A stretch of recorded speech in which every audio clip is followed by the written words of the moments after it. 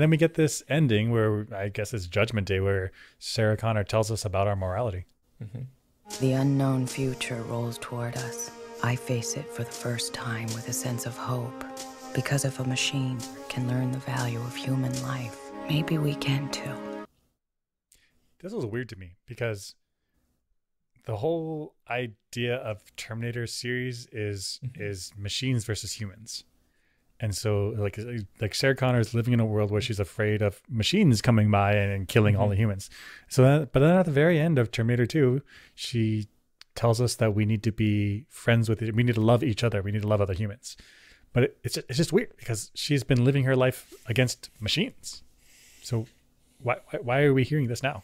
Why is she saying this? It's super weird because, her entire last decade plus of her life has been obsessing over the human-robot war, not human-on-human war, even though that is the ultimate reason why we did the weapons research to create Skynet that created the human-on-robot war. But in her mind, it's the human-on-robot war, which is now the pressure is relieved, like it's over.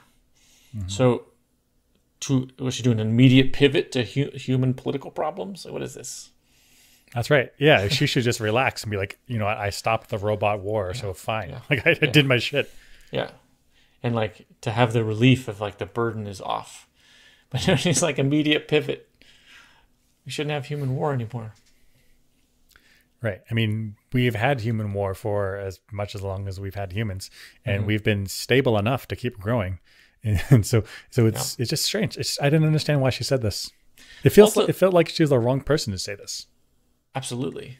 Because this has not been her journey, right? Her journey's been against the robots. It would feel better if somebody like Miles Dyson, or maybe somebody in weapons research, or maybe somebody in the military who is part of the program, to say something like this, to be like, we got to start not making these weapons of war to kill people. Like, this is why we got into this problem. But not her, not Sarah Connor. Not her. Right? Right. It also would have made sense for someone from the future. So if John Connor, future John Connor, adult John Connor, or Kyle Reese had said it, if they're like, life is so precious. I know what it's like to be in a population of like 10,000 and you guys have 6 billion. Like, we need to treat life as precious and fight and fight for each other, not against each other. That would make sense. But for Sarah Connor, she's never lived that life. She's never lived in that world where there's only a handful of people left on the planet. Right. Maybe with a few years after this, maybe in older age, maybe she'll be able to find some wisdom like that. But immediately after? Weird. Wow. Also, did the Terminator value human life? Or was it just programmed to protect John? John specifically, right? I mean, it was ready to kill lots of other people until John was like, don't kill them. He's like, fine, I'll shoot them in the leg. Right. But valuing human life is different than being programmed. I'm not quite sure how it's different. Not quite sure, but it doesn't feel the same, I mean, if the T-101 wasn't told explicitly not to kill people, then he was ready to kill people.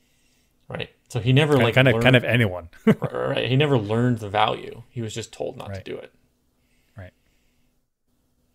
So that part's not even right. Okay, weird. Sarah Connor. Yeah, Sarah Connor. That's okay. She saved humanity. That's fine. Do whatever you want. That's fine. That's fine. Go retire. Do whatever you want now. Get on your soapbox. Yeah, absolutely.